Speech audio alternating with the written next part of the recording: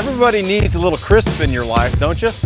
I normally don't cook desserts, but today we're gonna do a dessert on that Green Mountain Grill.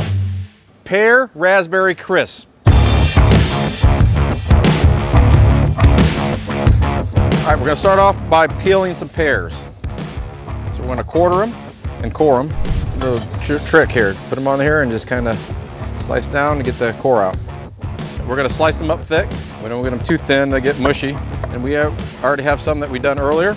Some raspberries in there. So we're gonna put the pears, add a little bit more raspberries. Okay, then what you wanna do is add some lemon juice. This will keep the pears from turning color. Mix it up a little bit. All right, once we have the lemon juice in there, we're gonna put some cinnamon and nutmeg, some tapioca starch or some cornstarch, sugar, and a pinch of salt. So we don't want to over mix it to break the raspberries down. So now we're going to make the crumble. So we're going to start off with some rolled oats, brown sugar, we got some cinnamon and nutmeg, some butter, and last, some flour. So we're going to mix this up, crumble. The best way to do it, I'm told, is to mix it with your hands. And you don't want to over mix it, you want to make it clumpy. So we're gonna make sure we mix the butter in there, but you want to mix it in there, but you don't really want to over mix it. Okay, we're gonna take an oven safe dish. We're gonna spray it with some non-stick spray. We're gonna add our pears and raspberries in here.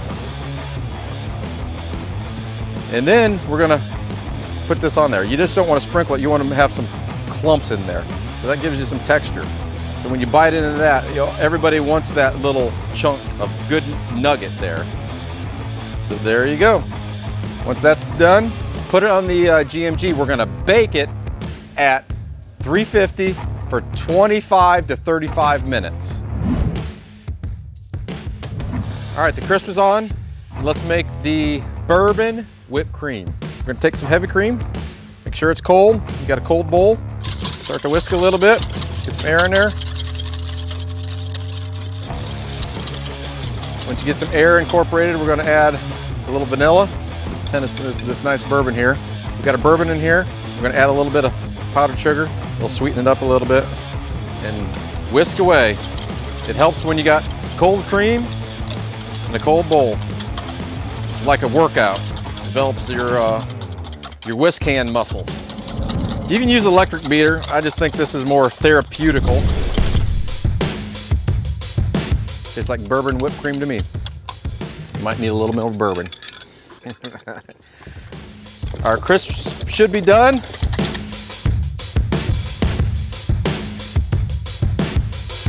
All right, now we want to let this sit for 10 minutes to kind of cool down a little bit. All right, after it's cooled down for about 10 minutes, we want to dish this up. We're going to grab some of this delicious bourbon whipped cream. We're not going to be stingy on it. We're going to put a good dollop. Finish it off with a little bit of raspberries. There you go. Pear Raspberry Crisp with bourbon whipped cream.